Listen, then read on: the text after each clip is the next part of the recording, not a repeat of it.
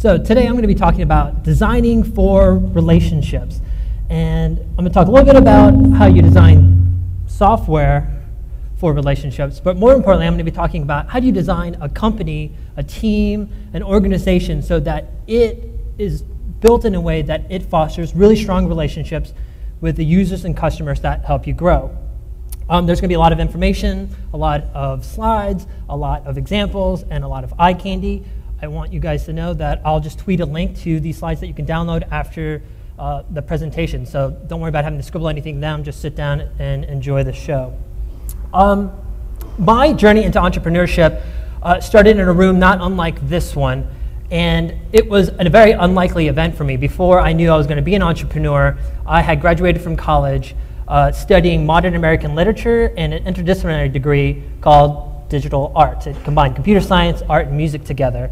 And what I focused on was building interactive systems inside of museums and creating really kind of interesting exhibits. And I thought I would take a year off from college and then go get to graduate school, get an MFA, and teach art to hippies. However, during that year off, I fell down the rabbit hole, and it started in this room. This is South by Southwest 2005. This is March, and I convinced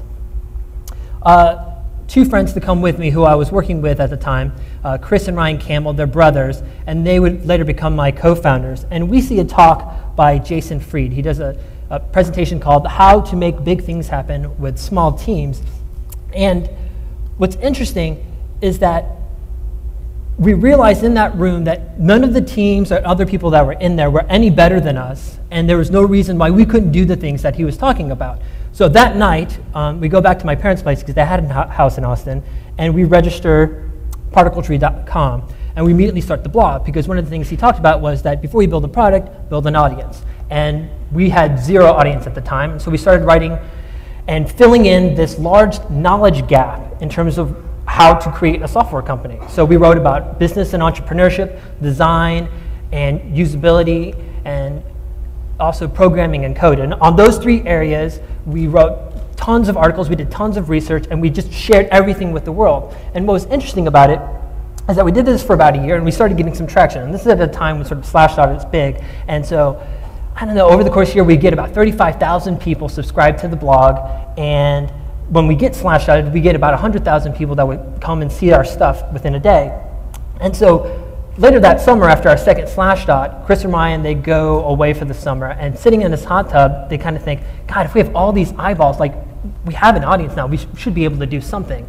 And so what we do is we come up with this scheme where, because I had some publication experience being editor-in-chief of the newspaper back in college, I say, we can take all this writing and publication that we've been doing and maybe turn it into a digital PDF that people can buy.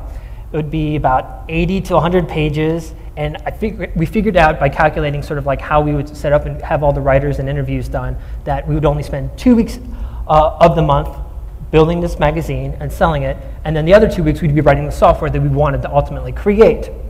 Now, 2 months into this plan, things were kind of stressful because the way we had to make it happen was there were services like Gumroad at the time where you could easily do digital downloads. So Ryan had to quit his job and start building this digital download store, and I had to quit my job to start doing all the editorial work for the magazine. What's interesting, though, is that we didn't have enough money between the three of us for all three of us to quit our jobs, so Chris continued to work in his cubicle and then split his paycheck between the three of us so we can get this off the ground. Yeah, so every day he'd like come home from work and would be immediately like, you better show me something really awesome right now, because I'm in fucking hell with meetings. So 2 months into this plan, after we released our first issue, we see that Y Combinator is about to take another batch of startups. And what's interesting is that at this moment, Y Combinator is a brand new sort of entity. So far up to date, there's been 14 batches that have been funded by Y Combinator. We were the second ever batch. We were the first ones ever out in California. And we make it in there, and all we didn't have a prototype, a demo, we hadn't written a single line of code of the software that we projected to them. All we had was our reputation, this magazine, and this blog. And at that time, that was enough to get us in. They knew that we were a really good team, we worked well together, and we were committed to the cause, since two of us had already quit and one of us was splitting a paycheck. So we start writing our first lines of code in January 2006. And then 3 months later, we have a prototype and we demo it out to a room full of investors. We secure angel funding from 2 investors. And then we go back to Florida, and in the summer of 2006, later that year, we launched the product. And things go really well, and 9 months later, we become profitable, and we eventually grow out our company. The product that we ended up building during that time was called Wufoo. Wufoo is an online HTML form builder, helps you create contact forms, design online surveys, collect simple online payments. Only thing you have to know about it is that it is a database application at its core, but it looks like it's designed by Fisher-Price. So what's interesting is that it made it really accessible to all sorts of industries, markets, and verticals. Everyone sort of needs an online form or a way to collect leads on their website. And so in all of these different places, we had people using Wufoo. In addition to that, we also had tons of enterprise brands that you probably know. Now, later in April 2011, so that's last year, our company was acquired by SurveyMonkey. And at that time, we were only about a team of 10 people. And because we had deliberately stayed extremely small, and we had some really interesting characteristics, like we didn't have a central office, everyone worked from home, and we actually left Silicon Valley after we raised that initial funding and went back to Florida and operated and ran a company from there. And so we ended up being this really, really interesting outlier. So this is a graph by, sorry, here. Yikes.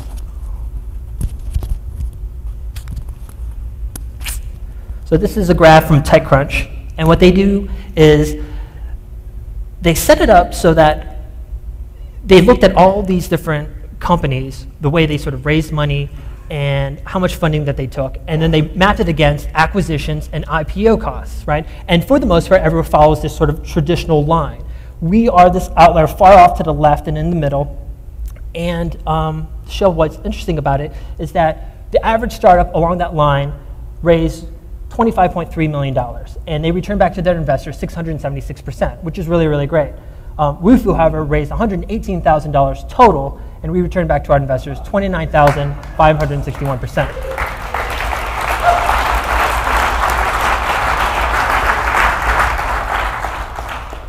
Everyone's sort of interested, like, how do you get that kind of sort of efficiency? How do you create those kind of returns to people?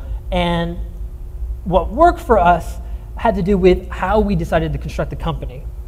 So when we knew that we were going to build software, we didn't want to create any kind of software that was going to remind you that you were working in a cubicle. We wanted to build software that people wanted to have a relationship with.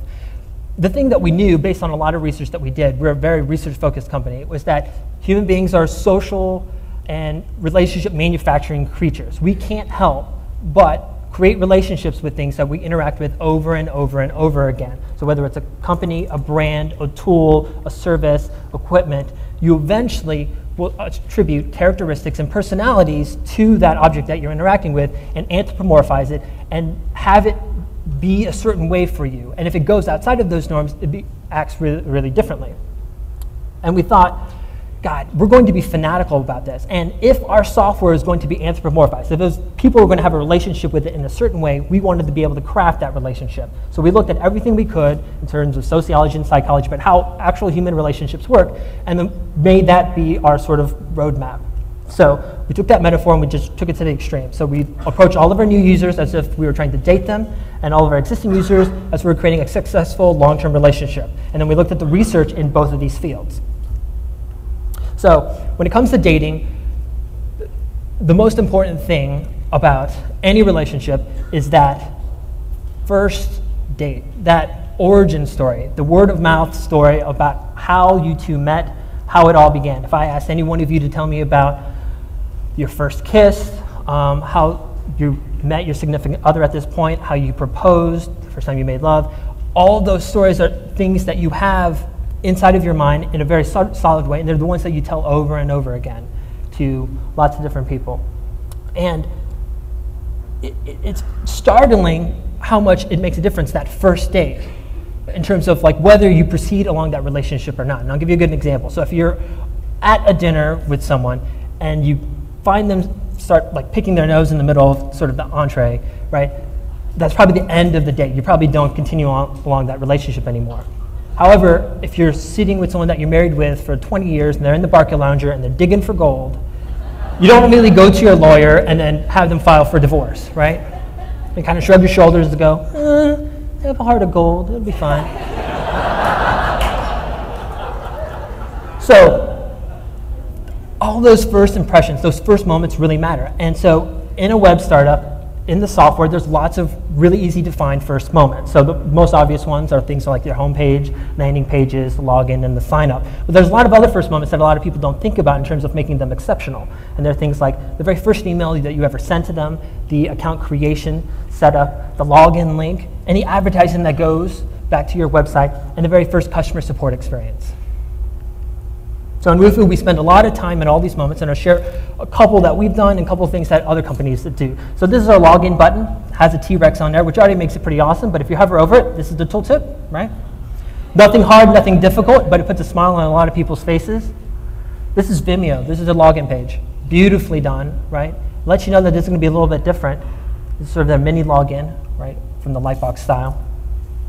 This is the sign-up page for a wine social network called Court back in the day. Some of the best copy I've ever seen for a registration form. First name, what mom calls you. Last name, what the army buddies call you. Password, something you remember but hard to guess. Password confirmation, type it again, think of it as a test. Just straight up poetry right there. This is Flickr's login.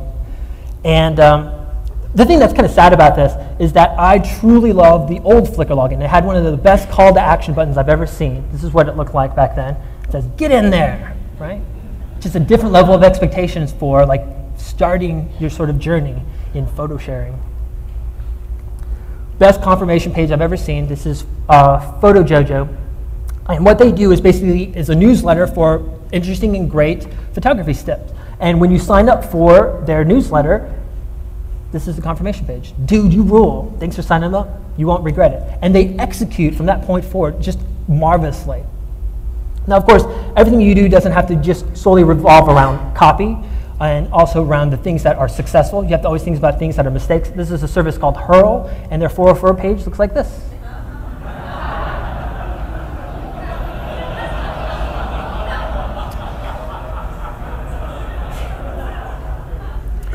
We had an opportunity a couple years ago when we finally finished our REST API. It was the third version of our API, and we wanted to really get people on board for creating applications. We wanted to turn Wufoo into a platform, and we thought one way we could do this is have a programming contest, right? An API contest. You build some kind of integration, and then we'll have an award system. And we were trying to think of how do we make this memorable? How do we make this first programming contest we ever have something different from all the others? Well, it turns out we're really big medieval nuts in our company. We take our employees out to medieval times every year on the anniversary of our starting. And we thought, God, to do something along those lines, what we can do is we contacted the people from armor.com and we had them forge a battle axe for us. And what we said in the contest was that if you win first prize, you win the battle axe. So the word of mouth and the marketing for this was crazy. We had like we spent almost no money in terms of spreading the word out there, but it spread on its own, and the reaction was sort of really great. And like I think it's just something about like, you know, if you go back in time and if you're a programmer, you probably think you're going to die immediately, right? But here in modern times, if you can actually use programming skills to get a medieval weapon, right, that's some serious bragging rights. We had over 25 applications and integrations made and submitted to us, well more than we had expected.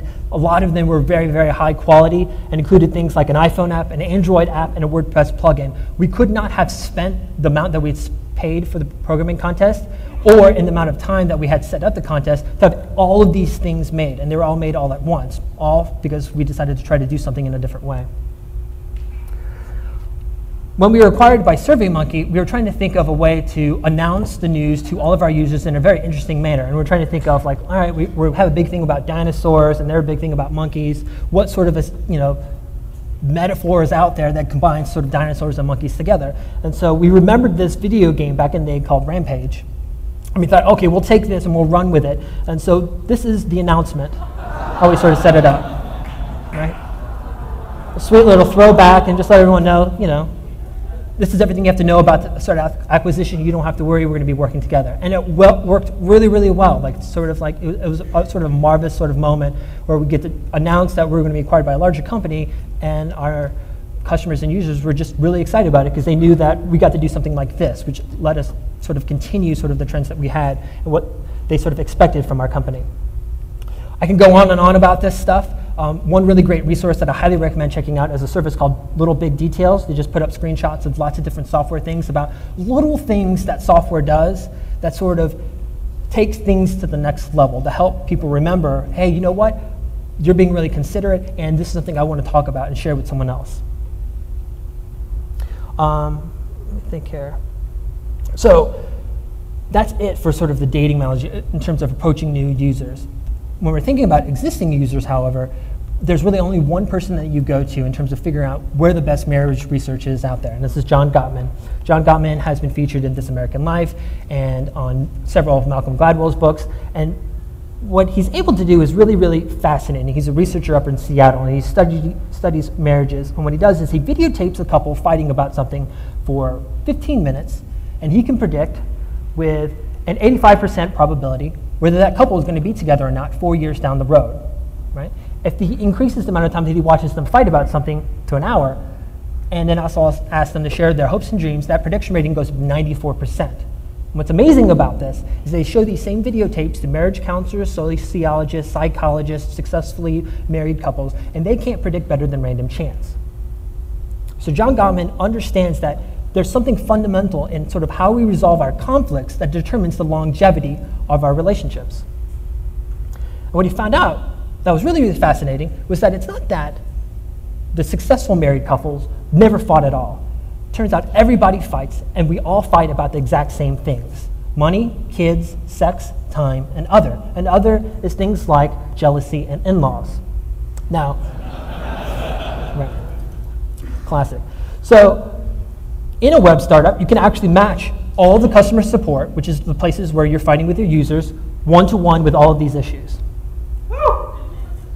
So cost and billing are obvious things, the price and anything having to do with the transaction. If you're building a tool or service that helps people interact with clients, anything that happens to the clients, people are very sensitive about. Performance is all about how long you're up and how fast.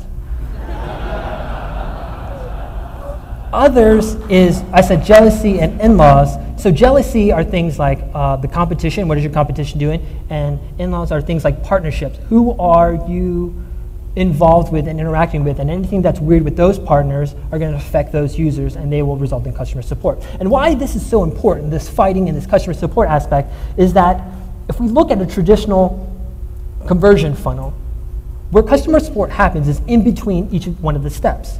And if you know anything about sort of optimizing conversion funnels, the best thing you do is increase awareness of the next step, and the second thing you do is reduce the friction to get to that step. And customer support happens at all those in-between steps.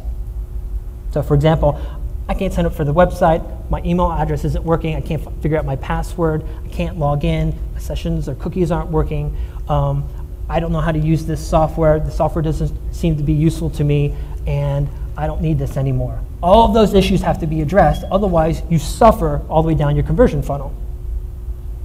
So, in our company, how do we approach this? How do we fight with our customers? And what we decided to do was we sort of analyzed the problem, and what we realized was that there's this really interesting phenomenon, especially in terms of the relationships between the people who create the software and the people who are ultimately going to use it.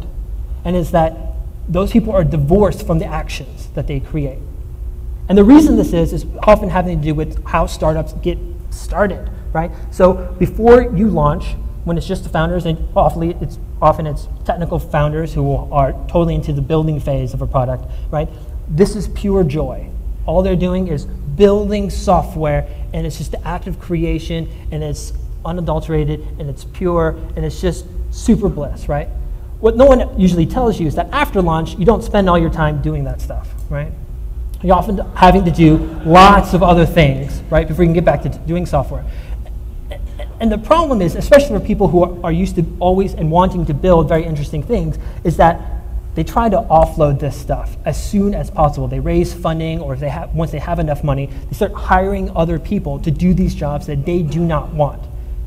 And we notice that there's a problem with this, because what ends up happening is that you lose a sense of responsibility, a sense of accountability, and humility in the software development process when you do this.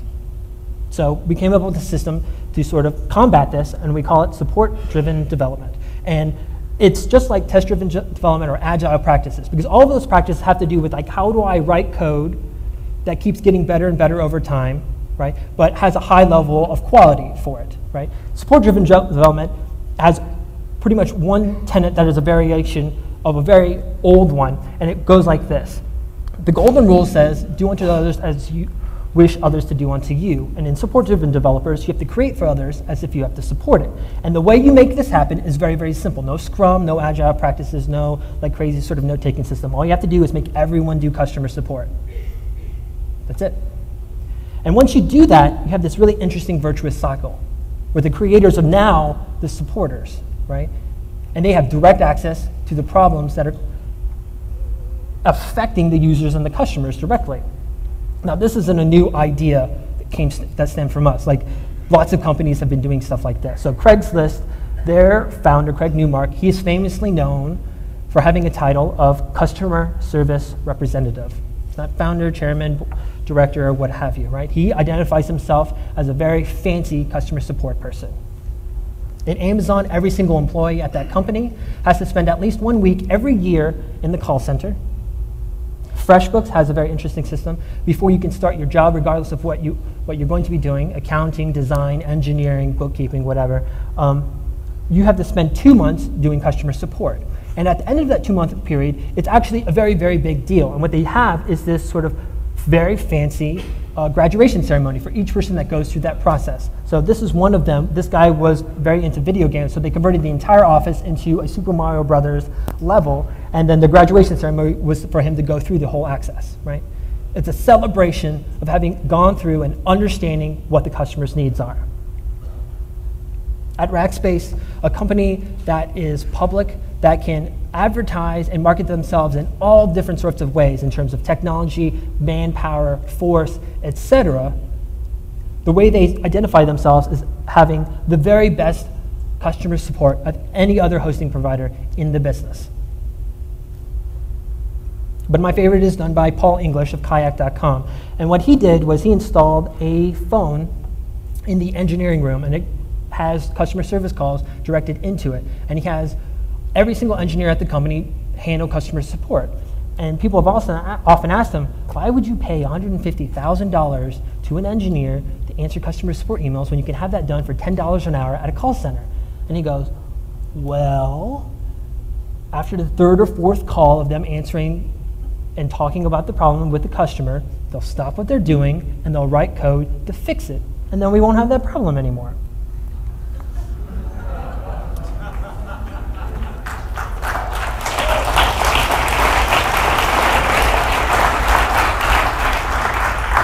So that's what we do at our company. Every single person that works on Wufoo has to do customer support on a significant level. And what I mean by customer support, at the time that we sold the SurveyMonkey, these were our metrics. We had over 500,000 users, and about 5 million people used the Wufoo form or report, whether they knew it or not. And all of these people had problems, and we would answer and address all of them, whether they're paid or free.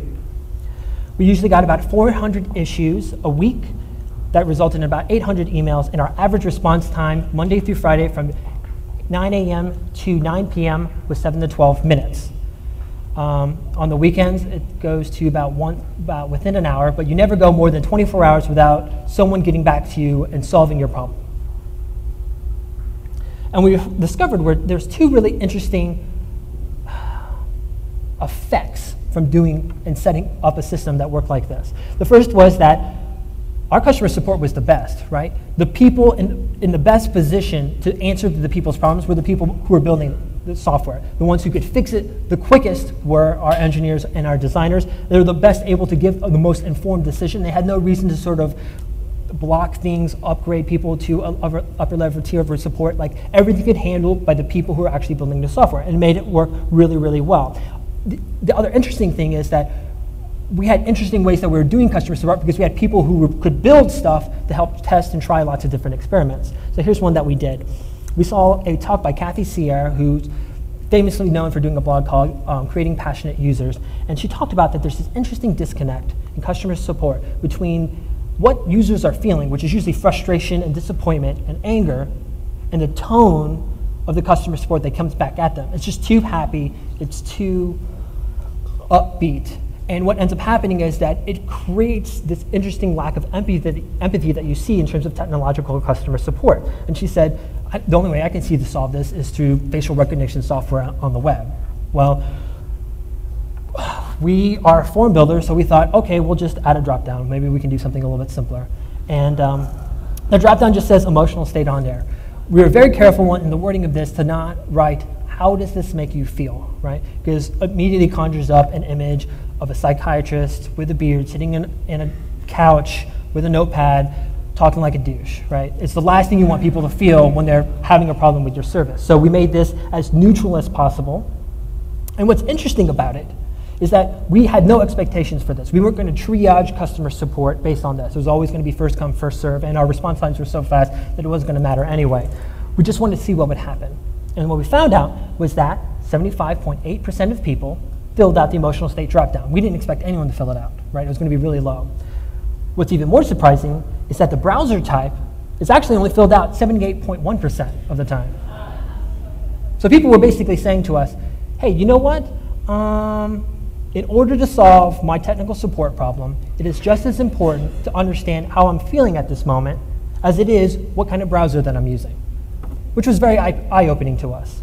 And we found out that people don't game the system. So if you don't sort of like do sort of the feedback loops that say if you act or are feeling a certain way, you're going to have support done in a sort of different fashion for you, then you get very reliable in terms of like most people should be confused with the software, and the people who should be angry and upset should be very, very small. What's sort of interesting about this is that lots of people really reacted to this. Like even for a simple drop-down that we added to our support form, people were like, holy cow, this lets me know that someone is actually going to look at this and someone's going to really sort of care about my emotional state about this, which was really, really interesting, right? We didn't realize that just by adding one simple drop-down, you can let people know that, hey, you know what? There's some things about you that even though we can't get across from the internet, that we sort of care about. The other thing that was interesting was that support people not only gave the best customer support, but we created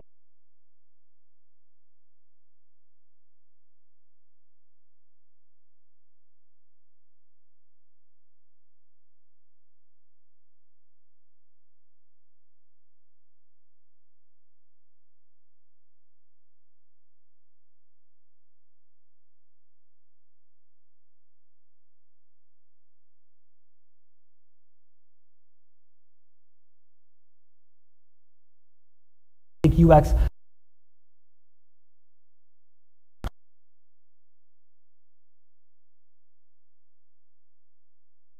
It couldn't be a window, it couldn't be through a screencast, it couldn't be through observing it through sort of an analytics website, right? You had to be speaking with the customers one-on-one.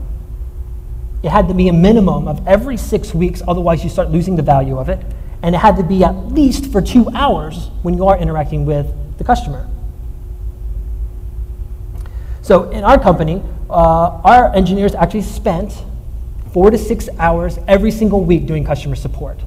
And also we cycled the weekends so that engineers would do the weekend support every 6 weeks, or however many employees there were that would be rotated on a cycle.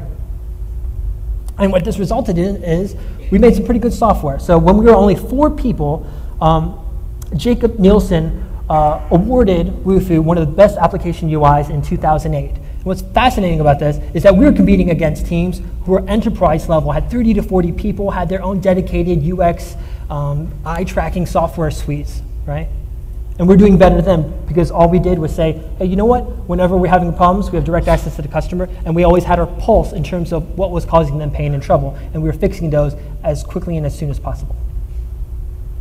Now, on a more interesting business sort of metric, this is what happens when you have everyone do customer support every single week. This is our user growth curve for the first 4 years of Wufoo. And what's interesting, and the reason I point out the first 4 years, is because we spent no money on traditional advertising and marketing, right? It was all word of mouth growth. And most of that came through people interacting with the customer support service and realizing, wow, that was really fantastic, that was really fast. Now, a lot of people often, especially engineers, are focused on how do I scale a system to accommodate that user growth curve, right? But for us, What was more difficult was that remarkable customer support required one-on-one interactions, and scaling that was the biggest challenge to us. So we spent most of our time scaling this graph down here. This is the amount of support that was coming in. And what you see here is that we're going at a very interesting linear curve. And the way we do that takes a lot of energy and time that's actually not spent on the product itself. So for example, the best thing you could do in terms of limiting the amount of support that you have to handle is helping users help themselves. So we spend a lot of time writing frequently asked questions, and we have lots of screencasts all over the website to show people how to use stuff, and this takes time to sort of invest and work on and build and script. But we also build tooltips all over the app to help people find information about every single feature. If you click on the Help tab up here, depending on what part of the app that you're in, you'll be taken directly to the documentation that is appropriate for it. So therefore, you save a click when you go through and get to our documentation and ask for help. We spent many, many months and many iterations of our documentation. In this latest version here, we actually reduced customer support by 30% overnight. And the other thing that we spent a lot of time on was writing programming and code in terms of helping the people who are doing the customer support. So this is Yishan Wang. He wrote a manifesto after he left Facebook, I think back in 2009. He's now the new CEO of Reddit. But in this manifesto, he talked about one of the best things that they did at Facebook in terms of helping them scale was focus on tools. The more they spent time on building custom tools to handle the job, the better they were sort of able to scale customer support. So they were able to scale customer support with 60 people, managing and supporting over 325 million users, which is pretty interesting. So we spent a lot of time working on our tools. So we built things like, this is an open source project that we worked on called the PHP Quick Profiler. What it does is you can load this up on any PHP page, and you can immediately understand sort of the database and the queries and sort of networking troubles that are happening in the system, and it helps us debug things very quickly.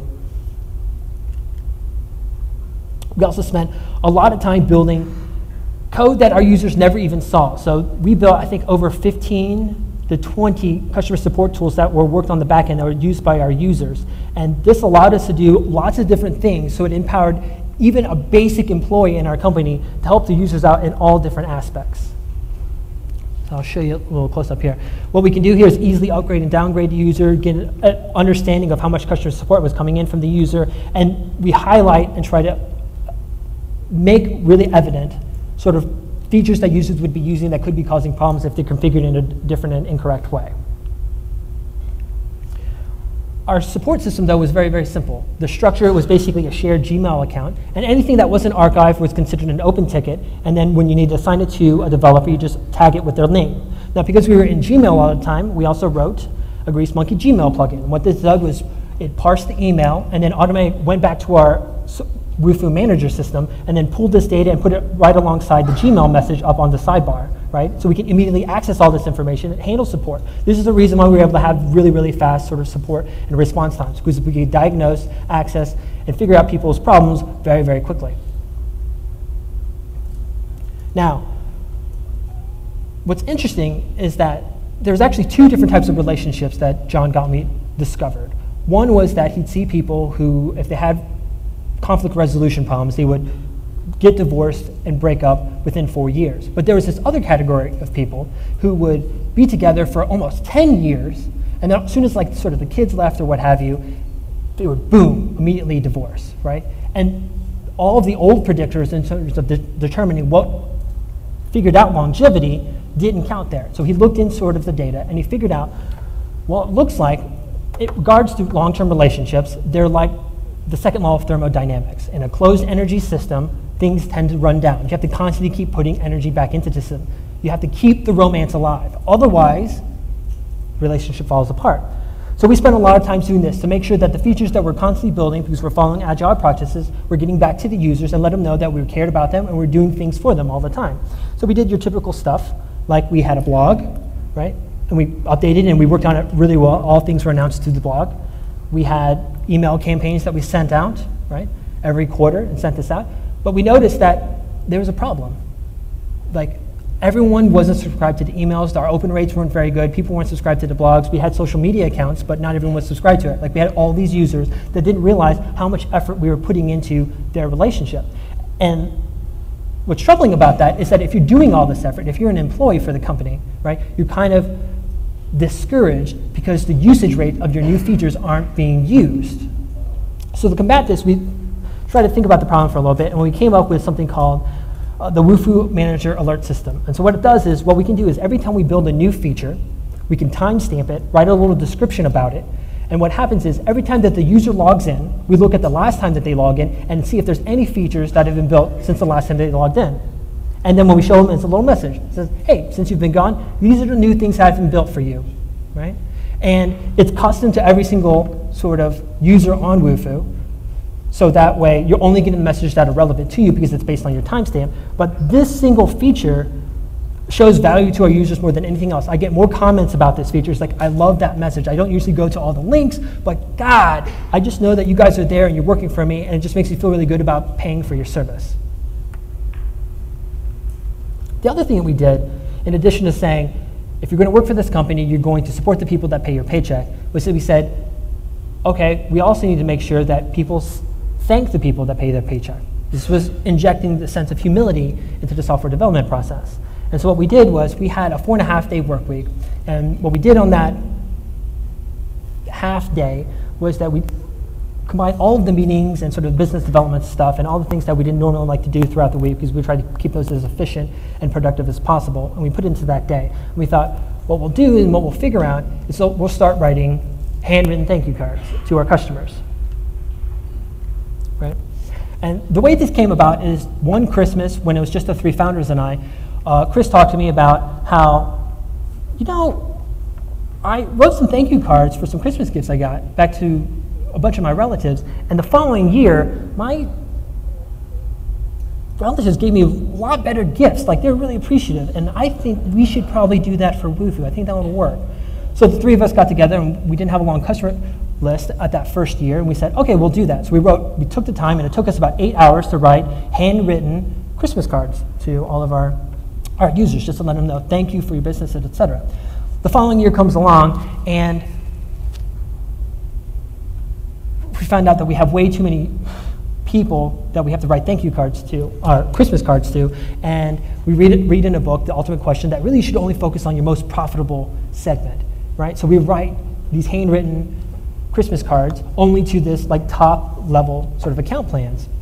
And after that Christmas goes by, one of our users writes us and he says, hey, I really love your service, and one of the things I really loved when I was first using it was that you guys sent me a Christmas card that first year, and I was totally bummed not to get one this year.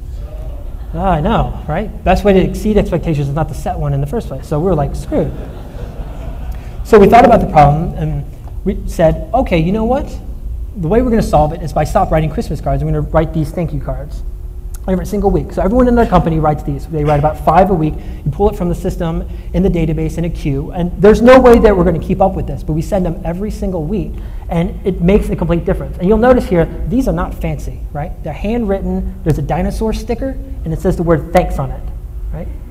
However, it made all of the difference in terms of helping our employees understand the direct connection between the work that they're doing and the people using and implementing that work.